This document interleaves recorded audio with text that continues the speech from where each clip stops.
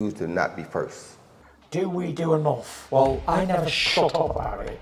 It must have been about 16, 17. We nicked their guilt rings. Right, the bouncer's guilt ring. This is no good for me.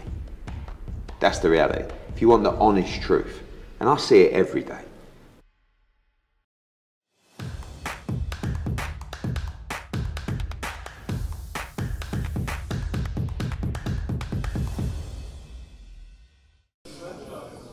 This is Joe Pugh for IFL TV. We're here at the Bermondsey Boxing Club media workout for Daniel Dubois and Mr. Hamzah Sheeraz, joined by Hamzah. How are you, first of all? Yeah, good, man. Yourself? Very well, thank you. Obviously, going into the latter stages of your camp now, a big couple of weeks ahead for you over in Poland. First of all, taking the fight, just glad to get the call to be on such a massive stage? Yeah, for sure. And against an opponent who's about his business, you know what I mean, undefeated, WSB, Olympics, whatnot. So the pedigree is unreal, to be fair. My toughest challenge to date, but one that I'm going to cherish and come through, hopefully in flying colours, man. Definitely, and we'll talk about your opponent. He is undefeated Ukrainian. He's been in the Olympics. He's been in with some of the top amateurs, undefeated as a pro. Do you think you're going to thrive on this? You're going into the Lions Den. Obviously, the Poland-Ukraine connection aligns with the main event. So you're not going to be popular out there. No, not at all, man. Not at all. But listen, at the end of the day, as long as they don't all get in the ring and fight for him, I should be all right, man. I should be good. And like I said, it's a challenge I'm cherishing, man. Like, you get fights where you're expected to win. Like my last 4 fights, you're almost expected to win them fights. This is one like, ooh, you know what I mean? Can he mix it with these lads? And it's my perfect opportunity to show what I'm about. Do you feel like you're a bit under pressure then in that sort of respect, because he isn't a well-known fighter, but he's high risk. Yeah. So it is one of those high risk, low rewards. But in the long term of your career, it will be beneficial to you. Of course. You can't keep getting away with these cheeky little fights that you just, you win them and on to the next. Keep calling for world titles and hope that you're going to get the call up. This is one where, like you said, he's a serious fighter, and I've prepared to the best of my ability. So let's see what happens. Fight that. May the best man win. You're confident it's going to be 2-0 to the UK that night yourself, and then Daniel? Yeah, that's what I was saying earlier. Hopefully me and Daniel go over there and upset the apple cart, man. It is what it is, unfortunately. It's the fighting game. Every man's got to fight for himself in there, and that's all what we're doing. No, nothing personal, just business. Just see Frank Warren as he left. He made sure he said hello to you. There's obviously a great deal of admiration there from Frank. He's represented you for a very long time now, and he sees a lot in you from the very start. But I did present to him the question of the Denzel Bentley fight. Obviously, you can't overlook next week, but Denzel Bentley, is that a fight you do want next year if we can't be made by the end of 2023? Yeah, no, of course. I've got to do everything in my capability to win on August the 26th to ensure that that's still in the pipeline. Likewise, he has to do the same as well whenever he fights next. But like I said, you ask Frank, the main man, and if he says yes, then so be it. It is what it is. We're both with him.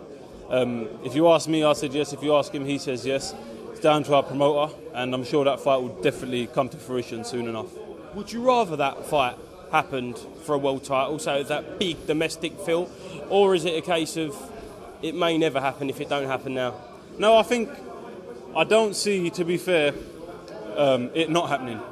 I don't see it not happening. I see it definitely happening, whether it be for a British, or you can look at it 3 ways. British, worst case, world title eliminator for the thing, or if one of us wins a world title and defends it against each other, it just makes the fight 10 times bigger than what it is. So yeah, man, there's loads of avenues we can go down, and it'll be a good one when it does come to fruition.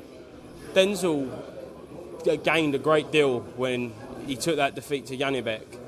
Is it your mission now to go out and make a statement in Poland and kind of get his attention, say, look, I'm here, I'm with you, and let's get it on? Yeah, no, of course. The thing, even if I didn't, to be fair, we're still with the same promoter, and the UK fan base are calling for it. And it will be a great fight, man. Two good fighters, soon to be great. So yeah, let's see how I get on August 26th, and then we'll go from there. I've got to ask you about Justin Bieber. Yes. 2 people I did not think I'd ever see in the same photo, and Is that Hamzah? I was like, but just how did that come about? And what's Justin Bieber like? It was the last session I had in the US, and then he just ran. He's known Ricky for a long time, and Ricky are good mates. And he called up and said, I want to come to the gym, I want to get a workout. He must have been feeling stressed or whatnot.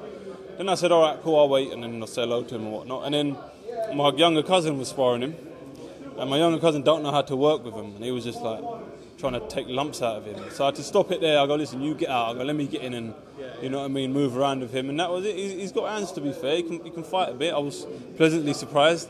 But you know what it is, like they always say, it when you go in a boxing gym, whether you're a criminal, lawyer, barrister, celebrity, everyone's on the same level. I think that's what these celebrities like about it. Once you step into a gym, everyone's the same. And no, it was good, man. Like I said, just another day in LA, as they say, man.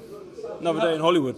Another day in Hollywood, but who knows? Soon you might see me in fucking Hollywood. You know what I mean? On the TV screens, acting and whatnot. well, we saw Eminem walk out Terence Crawford the other day. So could we see Justin Bieber for Hamzah Sheeraz? Who knows, bro? Who knows? If I see him again, I'll definitely ask him, man. Excellent. Just finally, what can we expect from you? Prediction: Saturday the 26th, massive night, probably the biggest of your career so far. What's happening, Hamzah?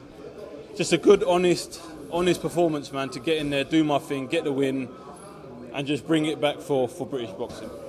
Hamzah Sheeraz, thank you very much for speaking to IFL TV. Best of luck next week, mate. Thank you very much, yeah. Appreciate you. Thank you very much, mate. To not be first. Do we do enough? Well, I never shut up about it. It must have been about 16, 17. We nicked their guilt rings. Right, the bouncer's guilt ring. This is no good for me. That's the reality. If you want the honest truth, and I see it every day,